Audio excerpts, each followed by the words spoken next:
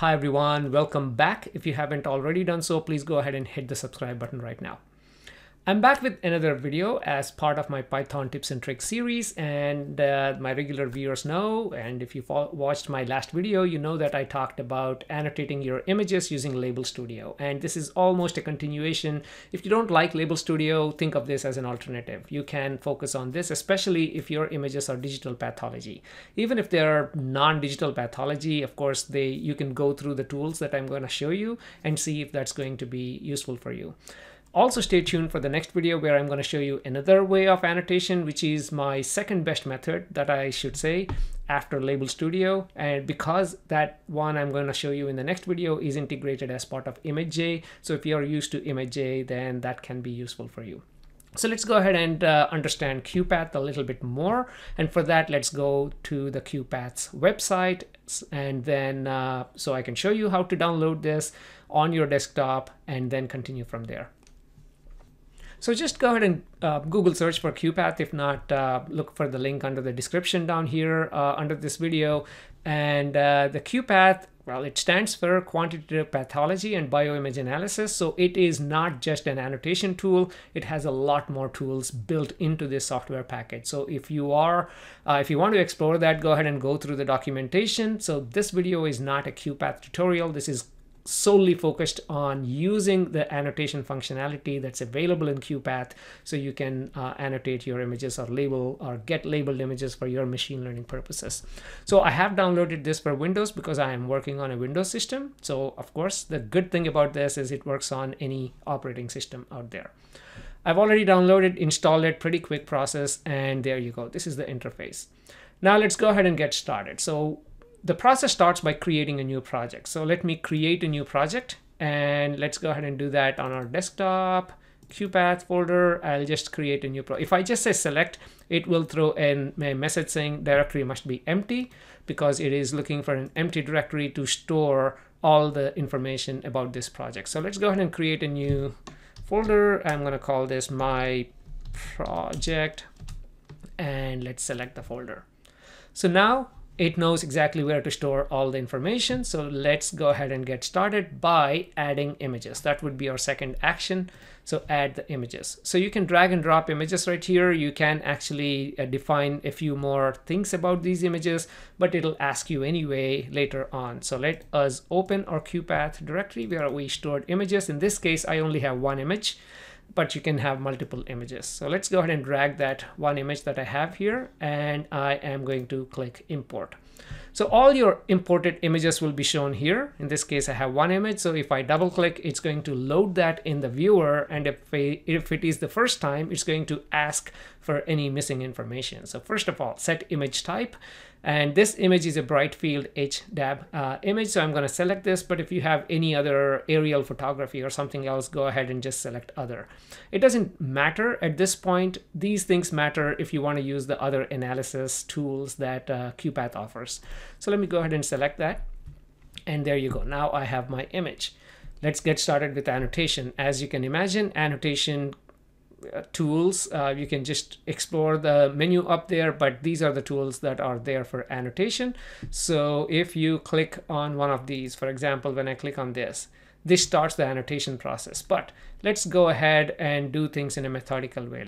After image, by the way, after project, you can click on image to get information about this specific image. And when you click on annotations, this is where you can define your annotation. So this was the last one that I had. You can actually right click, add a class. I can call this class, let's say nuclei.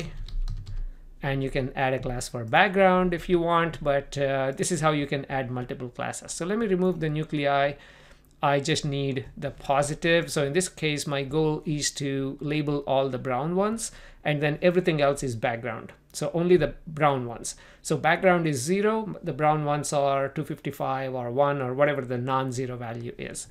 So that's the idea here. And let us go ahead. I selected this tool. You can select any of these drawing tools. I selected this one that says brush tool. And also if I just paint here, it's going to be pretty big.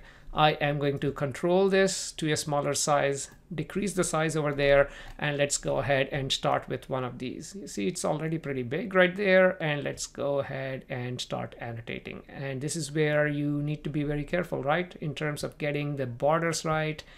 Insights are easy for machine learning. It's the borders where it gets confused.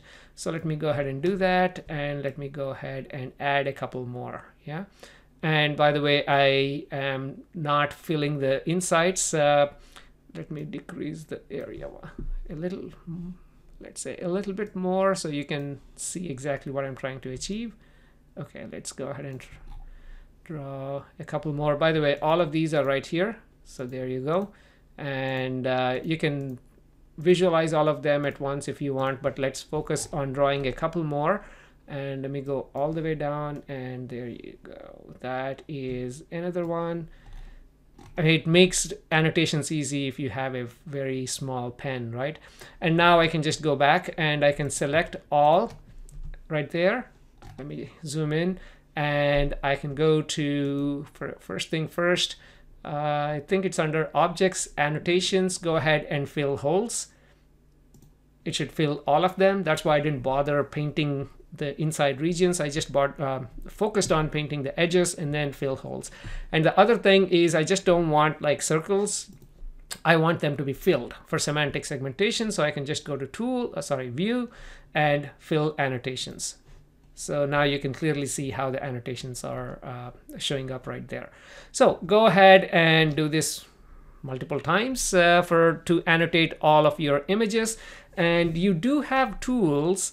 I'll focus on that in my next video on a different toolkit, but go ahead and explore here. You have tools to actually, where is it? I think there is a machine learning classify. You go to pixel classification, you can train a classifier using random forest, for example, and classify this entire image. So you can get like some idea in terms of, okay, where are these nuclei or this positive class, and then go ahead and edit those. So in a way, what I'm trying to propose is use random forest as your level 1 segmenter to segment all the regions of interest. Obviously, it's not going to do an amazing job. That's why you need to go back and use the eraser tool to go ahead and erase certain regions. I'll show that process in the next video, but for now, let's say you annotated all the regions that you're interested in, and now you want to export this. How do you do that? Again, you can explore a few of these in terms of how to create regions of interest, how to export those regions of interest, and all that stuff. But I found a script online. In fact, I will provide that as part of when I share this with you guys. That script is this one right there. And let me go ahead and open the script so you can see exactly how it looks like. You can edit this it's easy to edit, but there is no reason to edit or do anything. I can just take this script, drag it onto the image, and it opens up a screen, and you can run all the images. You can just run for the entire project, or the image that you just opened here, or the image that you just selected here. So let me go ahead and hit run. It's going to select my image, and it's going to export all of these annotations. Oh, I may have done a mistake, which we'll find in a second. So if I open this annotation, you see in my project, it created another folder called ground truth. Because I ran this script, that's what this script does. It creates a folder called ground truth, and it dumps the images and corresponding masks in here. If I open this, I may not see much of anything. Let me adjust the bright. Oh, I thought I made a mistake. But since we only have one class, I think it got it right. But you see how we are labeling them as instance labels. Of course, if you want semantic labels, just assign 255 value to all of these, but these are all instance labels, which means each object has a unique number, 0, 1, 2, 3, 4 or something, and now you're all set for your object segmentation.